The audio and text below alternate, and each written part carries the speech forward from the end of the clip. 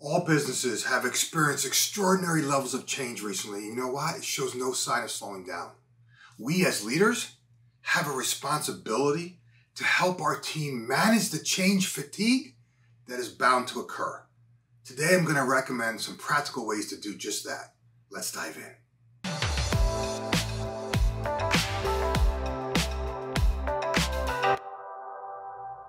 Every change, regardless of its size, requires a certain amount of energy and focus. Simply shifting from the old way of doing something to adopting new processes, systems, and habits involves effort. Change fatigue occurs when a ton of change happens in a short period of time, or the change itself is managed poorly. So how can you, as the leader, successfully mitigate change fatigue or help your team navigate it? That is the question I want to address today by offering you 5 practical recommendations. First and foremost, effective change management starts with you, the leader. If you want your team to embrace change, you must embrace it yourself. If you're not 100% bought in, guess what? Your team won't be either. The second is empathy. You have to recognize that you've been processing the change and its impact and envisioning a better future for a lot longer than your employees, many of whom are hearing about it for the very first time. Take the time to explain why a specific change is essential. I just did a couple short videos on this very topic. If you're interested, go to my YouTube channel and search for 2 videos in particular. The first is, or what do leaders need to consider when communicating change?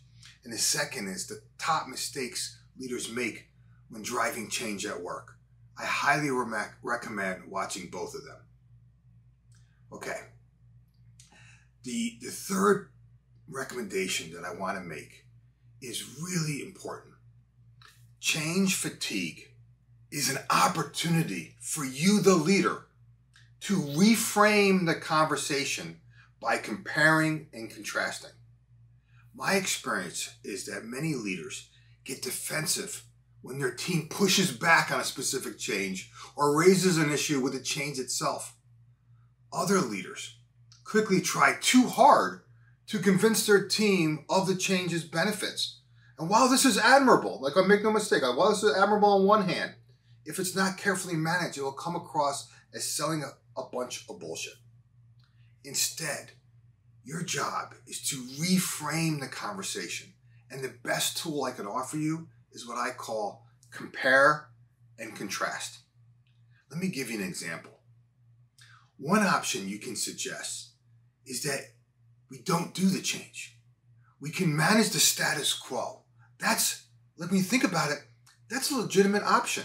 And you can list all the benefits of us doing just that. Probably it's the least amount of disruption. We know what to expect. There's no need to learn something new.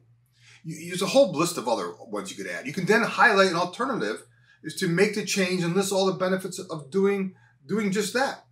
Maybe more efficient workflow, faster turnaround times, better reporting, a whole list of benefits. Let them see both options, one of making the change and one of not. Then discuss the downside risks of each.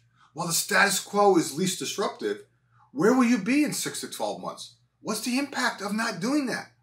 Does the problem get worse? Do we have to consider potential layoffs 12 to 18 months down the line? Compare that now to the downside risk of the short-term pain in making the transition. Then ask your team, which is the best option? And if you do this right, I can guarantee you, everyone will be on board with making the change, but you got to do it right. Please note, just time out for a second.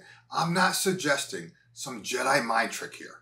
Instead, I'm highlighting a very beneficial leadership influence practice, comparing and contrasting. I recently did this with a group that was going through a significant tool change. In the short term, it was without question going to be disruptive. I could have chosen to sell them and why the change was essential and why they needed to get on board. Instead, I chose to compare and contrast making the change versus not making it. And let them see which options. And I cannot emphasize this fourth point enough. Change is only successful when your team understands why the change is necessary and what's in it for them. You will never, and I repeat, never regret the time you invest in change management communication, but you will always regret the time you don't. The fifth and last recommendation I want to make is this. Leaders need to stay visible and accessible throughout the entire change process. Just knowing you are available to talk to reduces change fatigue. Sometimes all you need to provide is a little encouragement. Other times, guidance on what to do next. And sometimes you just have to listen to the feedback that will help you identify any potential blind spots or what's missing.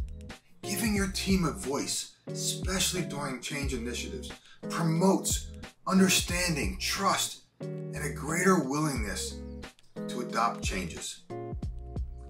If you want more insight and perspectives on leadership, I'd like to buy you a copy of my book, Freedom to Experiment: How to Ignite a New Level of Energy, Focus, and Momentum in Yourself and Your Team. I've included a link in the description, so follow if you're interested. And you know what? I'll personally sign a copy for you. If you have interest or want to explore ways that you can retain and develop the leaders on your team to help you scale the business, to help you extend your reach, and to help you elevate and always be learning culture, I also included a link to schedule an exploratory call with our team. Okay. If you like what I shared today, do me a favor, give it a thumbs up, drop a comment below related to your business, and of course subscribe, because each week I'm sharing content to help you and your team embrace change, focus your efforts, and accelerate results. Remember this, you're just one idea away. We'll talk to you soon.